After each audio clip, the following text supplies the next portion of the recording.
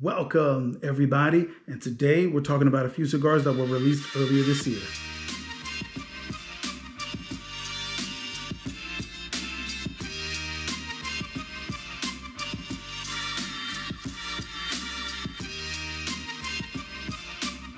Now there have been some popular, borderline hyped releases in 2021 so far. Now I'll tell you here early in the video that for me and my flavor profile, the one that pulled away from the pack the most was the CAO Mortal Coil.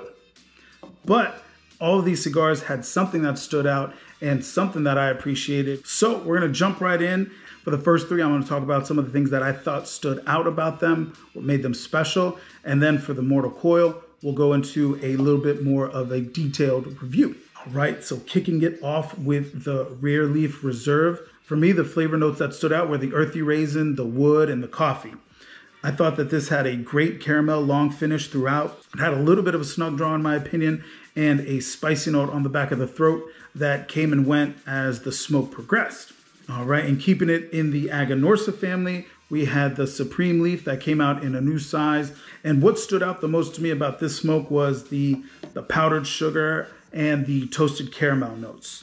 It had some really great cream and baker spice with leather that kind of rounded out that profile very nicely. All right, and moving on to the Zocalo. Quick note on the Zocalo is that it is a re-release, so maybe I'm cheating a little bit on the 2021 release of it, but I wanted to talk about it in this video.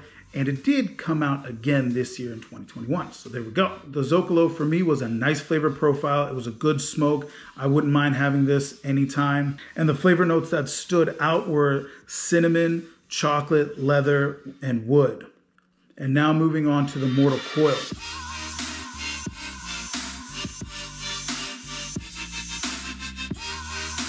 The Mortal Coil has a US Connecticut broadleaf wrapper. It's got a US Connecticut shade binder. Dominican, Honduran, and Nicaraguan fillers finish out this blend. It's got a beautiful dark wrapper on there. And on the nose, I get some nice earthy raisin, almost fig on there. Some cocoa as well. The cigar itself looks great. It borderline demands respect. Look at this thing.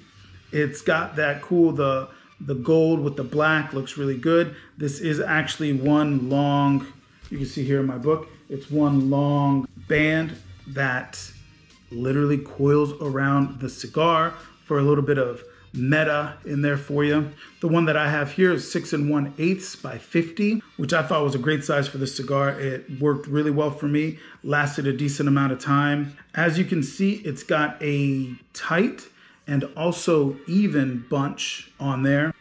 There are some slight soft spots every now and then on here. It is a bumpy wrapper. It's got nice blotches of color in there that give it some character. It's toothy. It looks like it's gonna be a good smoke.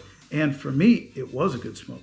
As far as the flavor notes that I got on this cigar, in the first third, I got a raisin fig that really matched up really well with what I smelled off of the wrapper and the foot. It had wood, leather, white pepper, and vanilla. And then I got a vanilla and black pepper on the retro. In the second third, I got raisin, wood, leather, earth, like an earth from like a Merlot. It was that fine dirt kind of earth that I got on there. White pepper and coffee.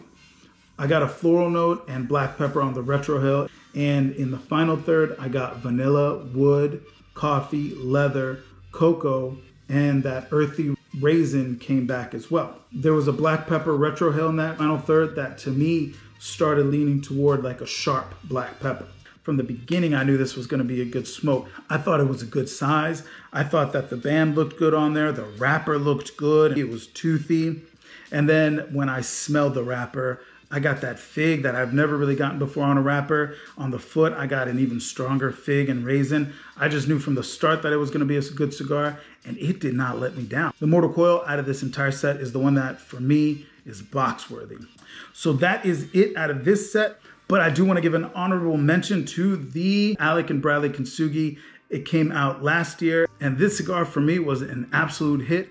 It was a great medium body with a full flavor profile. It had outstanding construction and a sharp burn line throughout.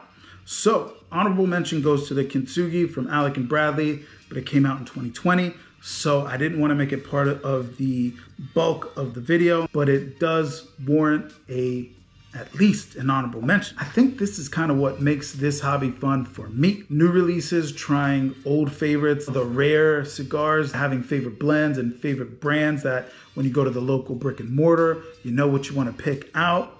It's about growing your knowledge base on these cigars and the tobacco and the process that goes into making something that comes out like this, which is actually a pretty phenomenal process. For me, the process of finding new cigars, the process of trying some of those older cigars that are tried and true, that is all about having fun in this hobby.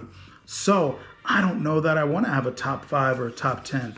I want to have a top 5 today that grows and becomes something different and evolves tomorrow. The excitement of these releases, the excitement of trying something new, that can help with that evolution of my top 10 or top 5, because I always want to keep learning, and there's a lot there to learn. People have dedicated a lot of time to becoming very good at what they do with regards to cigars. I respect that, and I want to learn more about it. So that's it from me. That's all I have to say today. As always, thanks for watching. I appreciate the views, and have a good one.